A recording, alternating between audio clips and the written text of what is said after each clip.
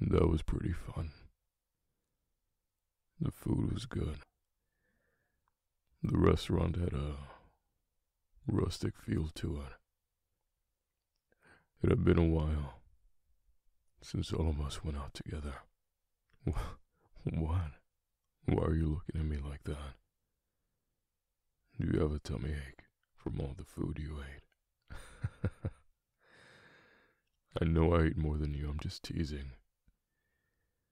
Hey, listen. I don't want you to take this the wrong way. And you're probably going to say I have nothing to worry about. But if I don't say anything, it's going to drive me insane. You know, I've always been the type of guy to let things go pretty easily and to overlook almost everything. But there's just some things I've just not been able to let go. Nah, never mind. It's late, I'm tired, and the last thing I want to do is get into an argument. Do you really want to know? Alright, but I warned you. So don't be getting mad and losing sleep over it. Whenever you're around certain friends of mine, I just don't like the way they act around you.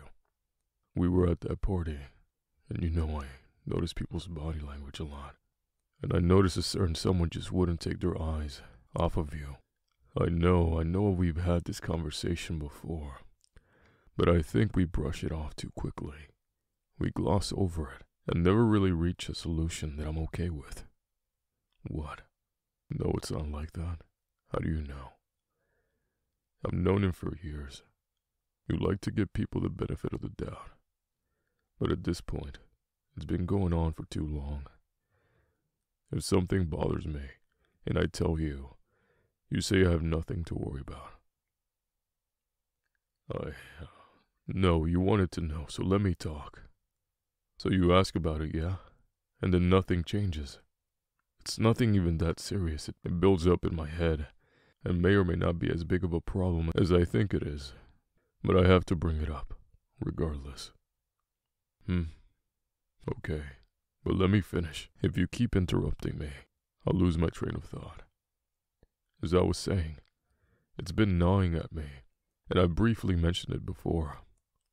But the fact that nothing has changed just seems to perpetuate my jealousy. And then nothing changes. If something bothers me, and I tell you, you say I have nothing to worry about. I know it might be unwarranted, but whenever you talk to him, the way he looks at you, it burns a hole through my chest, as I'm burning a hole through his head. I've just always had a feeling that he wants you. He wants what he can't have. He wants what I have. It started small, you know. It was him calling me and asking about you. Didn't think much of it at first, but then he started messaging you on social media, and he never mentions it to me. If it weren't for you telling me, I'd never know. Yeah, you say it's harmless, but I know how it is. I know his intentions. The way he looks at you is the way that I looked at you before I knew exactly what to do with you. When I first saw you, that's how I felt. I got lost in your eyes, as if I could swim in them. I was so mesmerized. It was like you could see my soul and every intention it had behind it.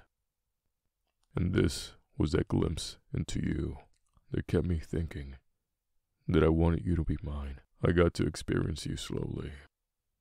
Your eyes were the catalyst, and the rest of you entangled me. I was yours before you even knew it.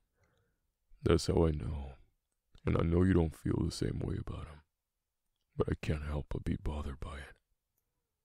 Because you're mine. You're mine, and I know the same way I stumbled across your gaze. You did so with mine, and there was a connection there, connection so strong that no person could come between us, no matter how hard they tried.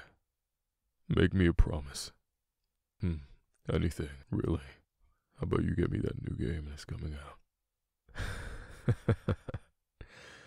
But seriously, let's just move on from this, learn from it, and I'll remind you why I know exactly what to do with you. What do you think I mean by moving on? Tell me. I want to hear from you. What do you think I mean? Yeah, exactly. I love that you don't hide how much you love me. And that might be the reason why he's after you. He wants that. But there's no way in hell that he can get you or anyone like you. There is nobody in this world like you. So he's out of luck. I have that one-on-one. Me, I'm your one-on-one. What am I to you? I'm flattered. You're my one-on-one. You always will be. We will always find people that will want to break us apart because they want you or they want me. But what they don't know, I can't be like this with anybody else but you. I can only love this way because of you. You know that, right? You're the only person I've treated like this. The only person that's inspired me to love has been you. You're my muse in everything. I'm dedicated to you. You're all I look forward to. And the way that I love you will never ever happen again.